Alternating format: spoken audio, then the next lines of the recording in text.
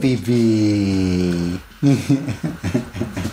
Hey guys, so today I want to talk about sleep training. It was my most requested video. This little lady is sleeping 10 hours a night and she's 3 months. Say hey, 10 hours a night.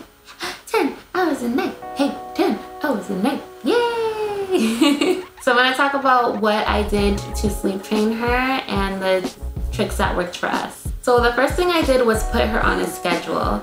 I read the Baby Wise book and it really maps out a really good schedule for newborns, and I highly recommend it if you are just like at a loss of how to schedule out your baby's day. I think starting from day 1 is super important and trying to put them on a schedule. It's hard in the beginning, in the first 4 weeks, but after a month they start to get used to the routine and you start to find your flow. So with London, I feed her every 2.5 to 3 hours. She wakes up about 6:30, 6 or 6:30 every morning, and then from there, that's when her schedule starts. So every 2.5 to 3 hours, she's fed. She has some awake time, some play time, and then nap time. So I don't follow the Baby Wise book to a T. I kind of like we follow our own schedule, but it really helps me in structuring a really good schedule for her, and having a good day schedule really helps the baby to sleep at night. The next thing I do is have a strict bedtime. So her bedtime is 8 o'clock. I'm not flexible on that at all. It's to the point where 8 o'clock rolls around and she knows it's bedtime and she starts to get fussy and she's like, I am ready for bed. When she was 5 weeks, her bedtime was 10 o'clock. And then she started getting fussy around 8 weeks, around like 9 o'clock. So I raised it to 9 o'clock, and then now she gets fussy at 8. So now she goes to bed at 8. And the last thing I do is have a bedtime routine for her. So we do the same exact thing every single night.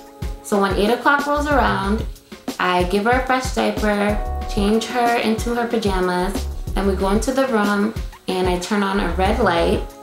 And red light helps to increase melatonin while you're sleeping. It helps you sleep longer and deeper. And I introduced the red light to her when she was 5 weeks, and it really made a difference right away. She slept longer. She slept 5 hours, and then she would do a dream feed and then go right back to sleep for another maybe 2 or 3 hours.